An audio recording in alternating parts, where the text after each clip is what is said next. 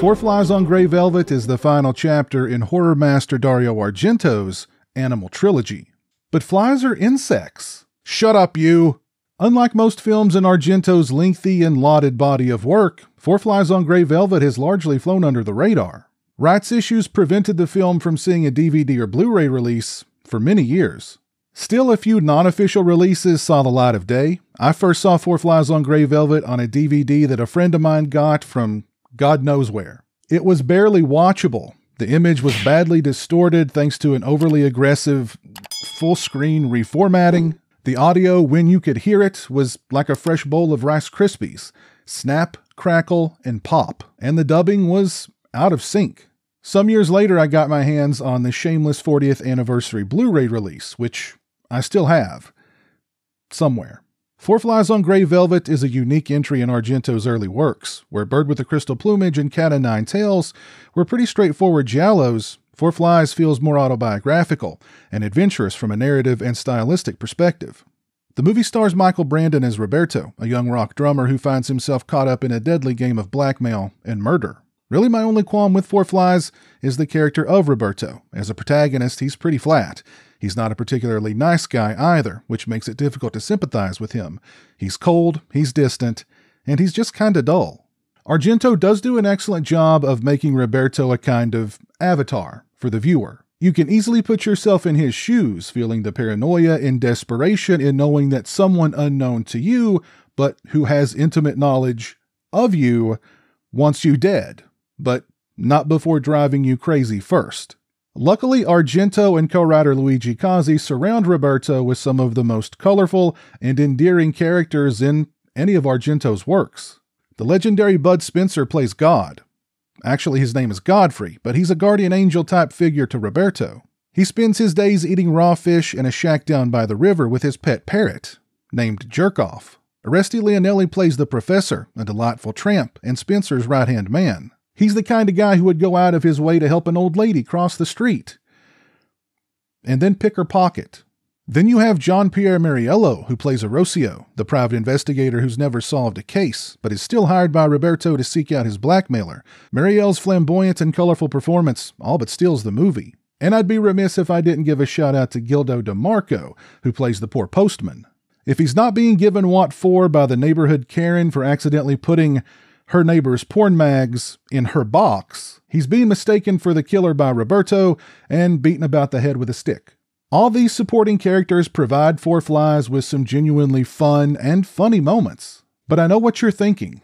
What about the kills, the body count, and the bloodshed? Well, there isn't much of a body count here, and the kills are tame by Argento's standards. There is one great sequence in which a character is attempting to blackmail Roberto's blackmailer. The plan is to meet at a public park and play Let's Make a Deal. Only the blackmailer of the blackmailer loses track of time, gets locked inside the park, and then loses their life. Four Flies is all about suspense and tension, which Argento is able to skillfully create and build upon right up to the end. Argento also sprinkles in all these wonderfully paranoia-inducing moments where, during the darker scenes, you can see what appear to be cat's eyes glaring out at you from the black. I also love the score composed by Ennio Morricone. It's playful and mysterious, kind of like the movie itself. Another qualm of mine with Four Flies on Grey Velvet is the killer's reveal and motivation. I understand that Argento and Cozzi didn't have a particular ending in mind and had written most of the script without knowing how it was going to end. And you can feel that. The killer's demise is pretty cool, though. Four Flies on Grey Velvet isn't on the level of Deep Red, Tenebrae, or even Argento's debut film, The Bird with the Crystal Plumage. But I still like it a lot. And I'm overjoyed to see it get this kind of release from Severin Films. The 4K presentation, sourced from the original camera negative, boasts a high level of detail, clarity, and depth. The skin tones look natural, and I noticed very little damage present from the source material. Four Flies isn't one of Argento's more colorful films, but when there is color, it pops. However, the darkness, which is a key element in the film, isn't murky or overly grainy. The audio is full-bodied, complementing Morricone's beautiful score, and the dialogue was crystal clear. Overall, I'd give both the picture quality and the audio quality on this release a perfect score, 5 out of 5.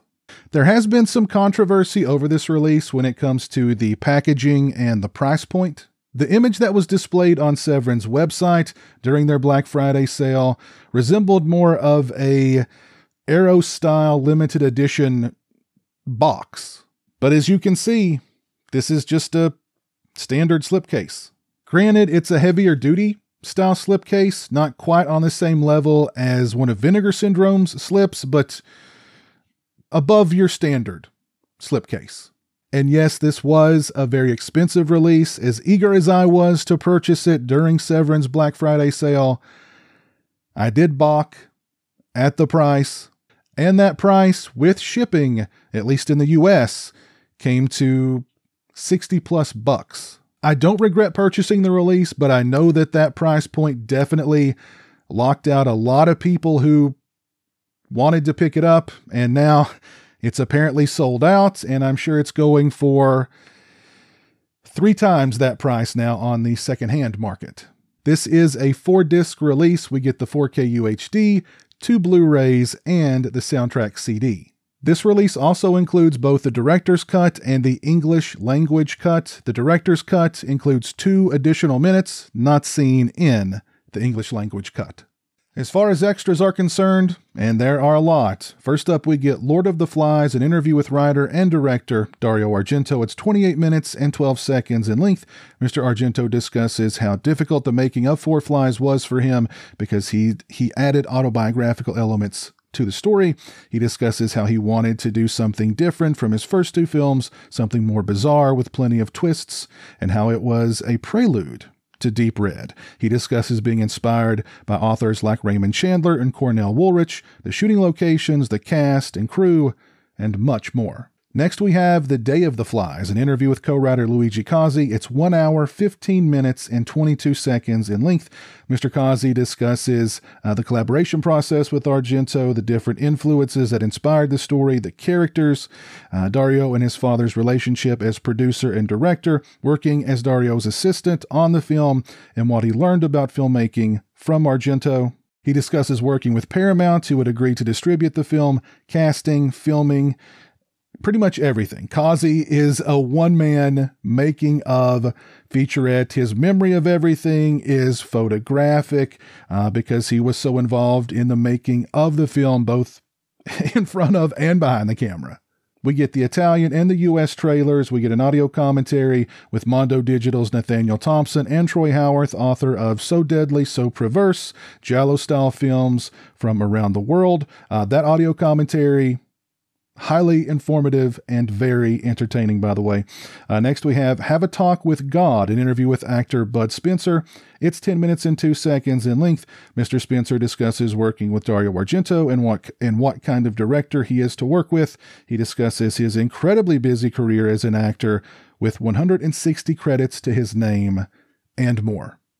Next, we have Death in Slow-Mo, an interview with assistant cameraman Roberto Davanzati. It's 7 minutes and 23 seconds in length. Mr. Davanzati discusses shooting the closing moments of the film using a special camera to capture the demise of the killer in ultra slow motion.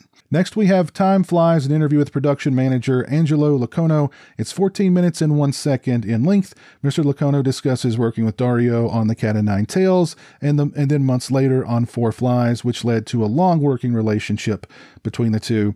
He discusses the shooting locations, his love of shooting in Turin. He talks about the cast, how interested he is to see audiences' reaction to the film today, and more. Next, we have Dissecting Flies, an interview with film historian Antonio Tintori. It's 29 minutes and 40 seconds in length. Next, we have Flies on the Wall, an interview with Alan Jones, author of Profondo Argento. It's 15 minutes and 31 seconds in length. And of course, we get the 2 cuts of the film on this release, the director's cut and the English language cut. The director's cut comes in at 103 minutes. The English language cut comes in at 101 minutes.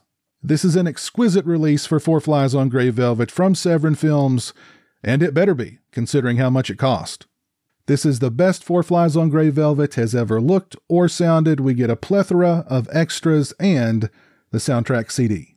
Let me know your thoughts on Four Flies on Grey Velvet down in the comments section below. And if you were able to pick up this release from Severin Films, let me know your thoughts on it And what the heck, while you're down there, let me know what your favorite entry is in Argento's Animal Trilogy. If you like this video, please leave it a thumbs up and share it on social media. If you're not following me on social media, those links are in the description. As always, thank you so much for watching. I hope everybody out there is having a great, safe, healthy, and happy holiday season.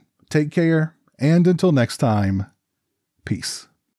Thank you to all my patrons and channel members. I appreciate your generosity and support of my channel. Become a patron today and have a say in what content appears on my channel. Join me for monthly live streams and much more. Become a channel member today and get access to exclusive badges and emotes to use when I stream. Both those links are in the description.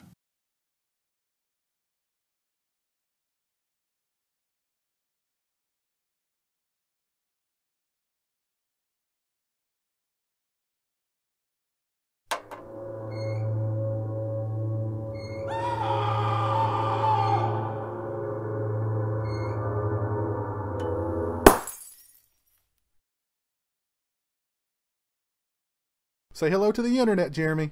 Hello to the internet.